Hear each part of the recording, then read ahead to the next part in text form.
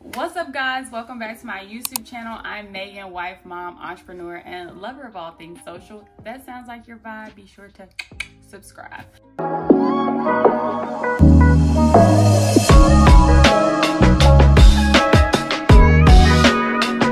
We're on part 2 of the side hustles I've tried, all about being a virtual assistant.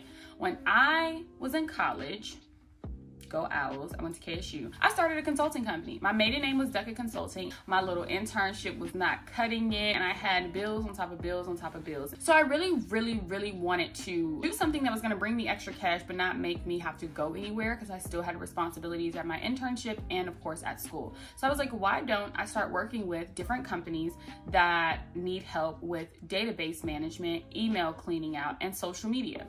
It's so funny because back then, I loved social media, but in a different way. And now I love social media, but in a different way. It's just funny how things are like full circle. All you really need in order to start your virtual assistant business is, number one, think about what do you enjoy doing. You do not want to start a VA business and then get clients and then be offering them services that you don't want to do. So if you know you don't like email management, do not put that in your package. If you know you don't like social media, do not put that in your package. You are the CEO. You are the director of this show. So you get to pick what services you offer to these clients. You create your cute little proposal and you have like 3 packages where they maybe get bronze, platinum, gold, whatever, or tier your packages.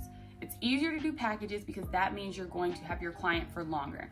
And anything you do a la carte, where it's like hourly and they want to book you for like shorter times, you charge a higher price for that. It's so much I could share, but I don't want this video to be long. I highly recommend booking a Pick My Brain with me so we can talk one-on-one, but I'll give you a little bit of sauce right now.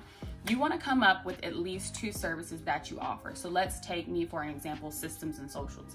Within that, they have 2 options. They have a package where they can work with me one-on-one for my Booming Bootcamp, or they have an option to Pick My Brain, right? Those are 2 offers. You don't really want to have your business have too many offers, because then people are not going to know what you really can help them with, and they may get overwhelmed or confused. You don't want confused clients. And in the beginning, you are going to charge less for this. I used to do this all the time, where I would have a beta round and I would work with clients at a cheaper price if they were to give me the business. And all I asked for them was their true, honest feedback so I could get better each time, and for a testimonial. Once you have 1 or 2 clients as your beta clients and you get that testimonial, you want to share that socially, your newsletter, email list, with friends and family, however you want to do your marketing. I typically always market my businesses through Instagram. That is my bread and butter, baby. Like, the leads just be, they be coming in, but that's because I really love targeting my ideal client. And the more people see you in demand, the more people see that you're working, they're gonna wanna book you. And if they don't yet, you continue to go out and look for clients, okay? I used to literally search for clients every week and pitch myself and send proposals, and I got doors, emails slammed back in my face. They wouldn't open them, they wouldn't respond, or they would just say no.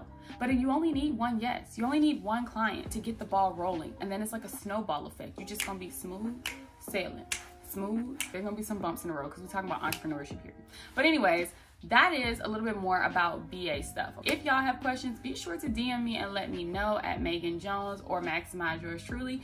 And then finally, be sure to like, comment, subscribe, and hit the bell so you never miss a video. I'm gone. Bye.